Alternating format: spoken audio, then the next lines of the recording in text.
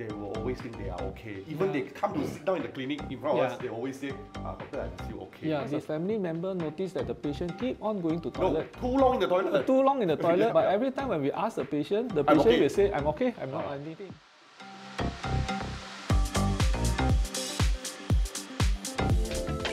Hi, Pham. Hey, To.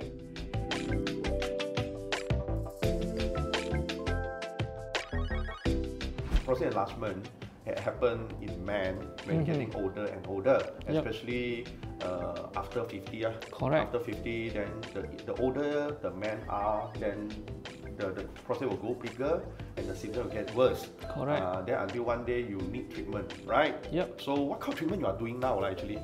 Actually, when I see the patient, I will start with the history taking and then examination. I want to feel the prostate itself, and of course, I will take the blood investigation like kidney function, and then also I think we'll screen the PSA like also, the right? PSA. Yeah, PSA is another issue. A lot of people say, why you want to take PSA? You're over-diagnosed prostate cancer. Yeah. But in Malaysia, not really, because many places that they're thinking that is over-diagnosed or over-treatment have to ask a lot of things. But in Malaysia, we have a study have proven that most of the patient, or 50% of the patient, come to Malaysia presented, in Malaysia presented with prostate cancer is stage 4. Yes.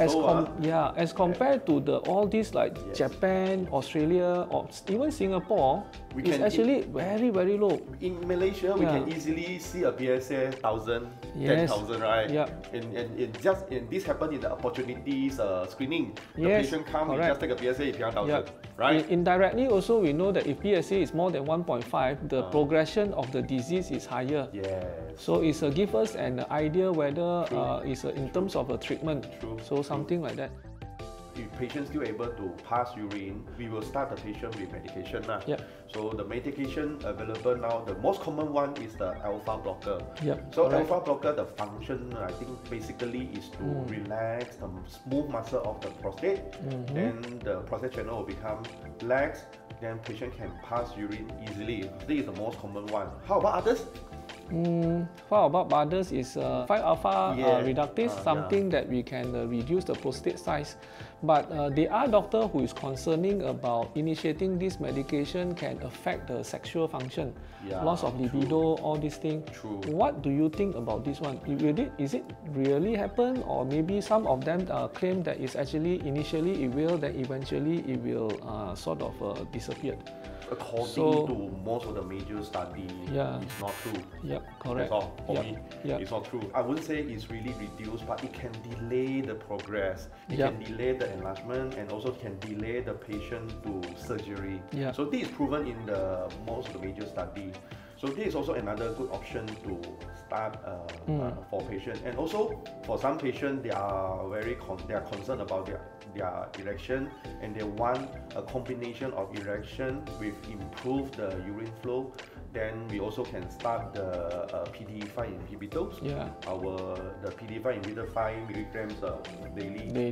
That have the combination effect of improve the erection and also improve the urination symptoms, right? Some of the patients actually are too shy to tell us that has also having an erectile dysfunction. Which medication that actually are you frequently used? I'm using the selective alpha blocker now. Selective, yes, the correct. alpha-1 selective alpha selective blocker. Why? Because in the past, the alpha blocker is more general, and the side effect is they can cause reduce the blood pressure, and some of the old patients after taking this medication, they can feel giddiness, and some of them even fainted. So, but with this very highly selective alpha-1 blocker, then they only block the alpha receptor in the prostate. Then they have very minimum of the side effect of giddiness, right? Correct. So I also experienced that, but also again give and take. When you are taking a lot of high selective alpha blocker, sometimes it causes a lot of retrograde ejaculation. This is something that the patient always complain that they associate, doctor, why you give me the medication, then now I cannot ejaculate anymore already. What is going on? I say, no, this one is a side effect. But those people who are concerned of this, sometimes you can consider this a non-selective. So it's again give and take. Selective one is actually better in the improvement, but non-selective one is not so good, but actually reduce the side effect of the retrograde ejaculation. But nowadays have a even more non-selective newer product actually give you a very good balance.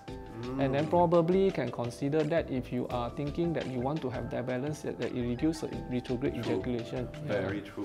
So that's why a lot of medication in the market actually can help the patient, and end of the day is we need to personalize treatment to each patient. Correct. Depend on their age and what is their lifestyle now, what is more important to them, right? But also, I think, but the thing is, sometimes the patient come too late, then only we initiate the medication, then is probably is not so effective.